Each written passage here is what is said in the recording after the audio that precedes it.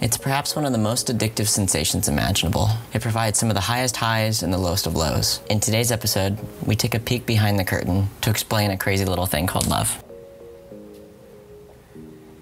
My initial reaction is usually fear, and I'm sure a lot of people have that same, worry. It's a defense mechanism, but it's that exciting, possibility.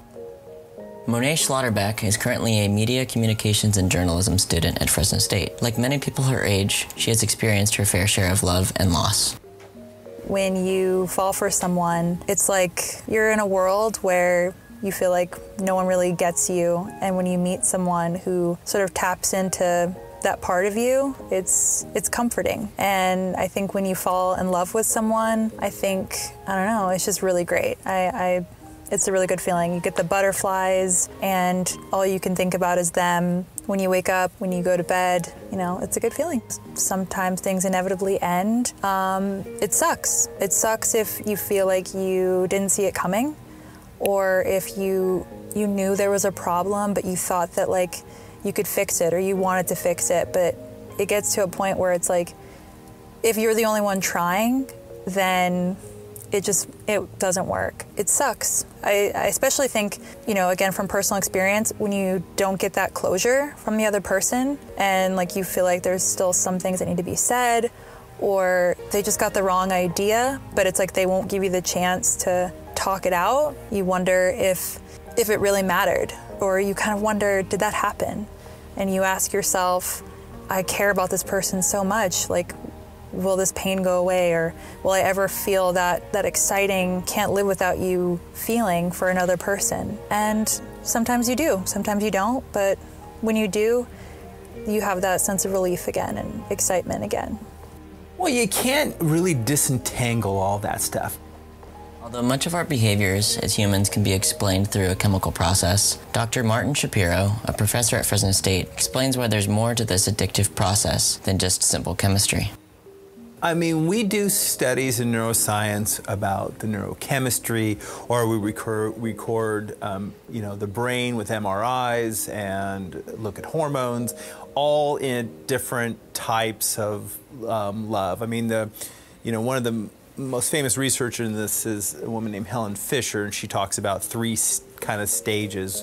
One is lust, another is attraction, and then attachment. And her ideas, because she does a lot of this neurochemistry stuff, is we have kind of different brain regions, different hormones, different neurochemistry, all involved in those different stages, right?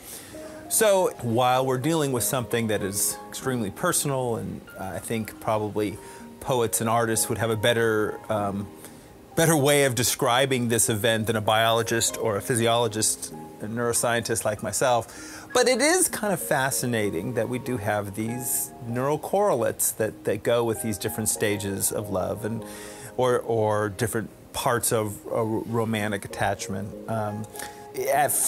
Lust, which isn't necessarily love or even attraction in those ways, it tends to be governed a lot by high levels of estrogen and testosterone, and both hormones are in males and females, and levels of testosterone tend to rise a bit when you are around somebody you're attracted to.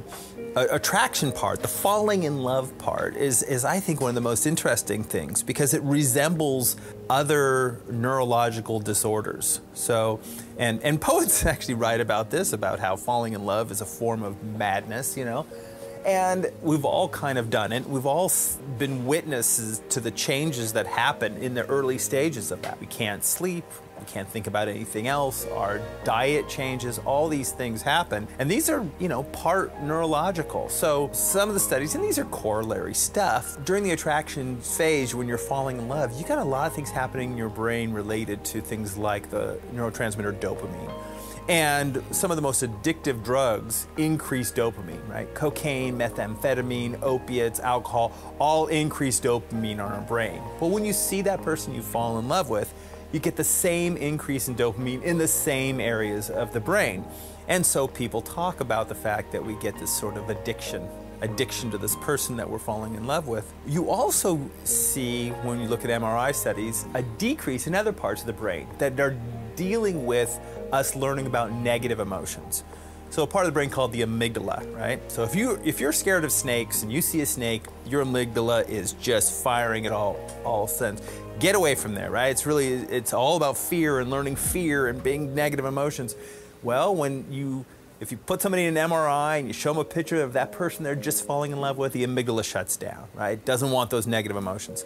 The frontal lobe, which is about reason and thinking and logic and planning, that also tends to get a little lower. In other words, don't think about this rationally.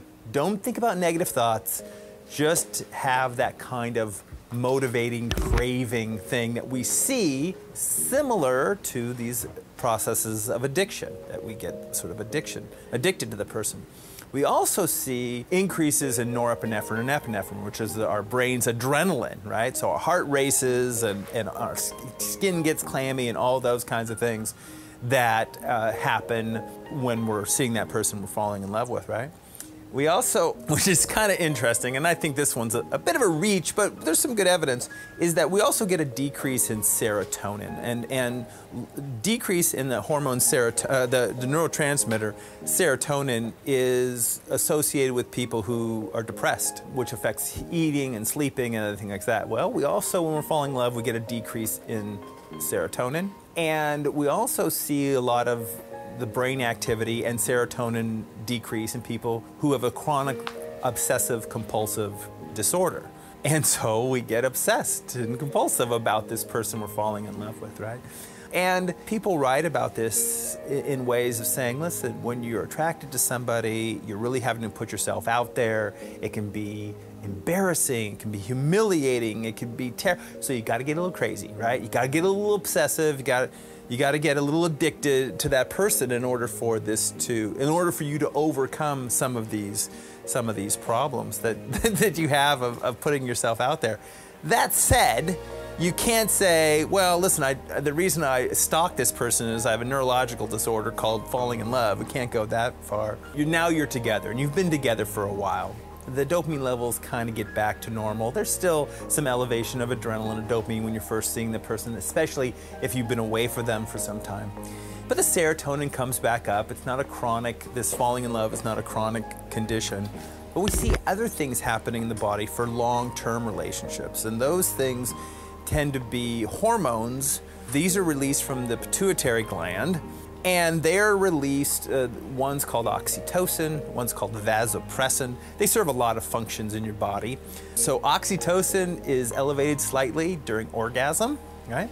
Oxytocin is elevated to produce milk and mammary glands. Oxytocin is really important when a woman is giving birth, all those kinds of things. And people talk about these two hormones, oxytocin and vasopressin, as sort of these bonding hormones that we bond to people through that, and that's the sort of long-term stuff. And we don't see that kind of oxytocin, vasopressin decrease over a long period of time. Roland and Carol Gerber have been married for over 31 years. Their love has endured the test of time through compromise and commitment. We had college classes together where we helped professors with some of their busy work, basically. Started a conversation from there, and I helped her with a couple of things, and because she was widowed, and it just went from there. I've been hurt. I know what it's like. But when you're hurt, it makes you stronger. You're a little bit wiser. You can separate the wolves from the sheep. You keep your head up. You keep your pride, and you keep your dignity, and you trust your gut. This is Ronnie Gerber, reporting for Fresno State Focus, Radio Edition.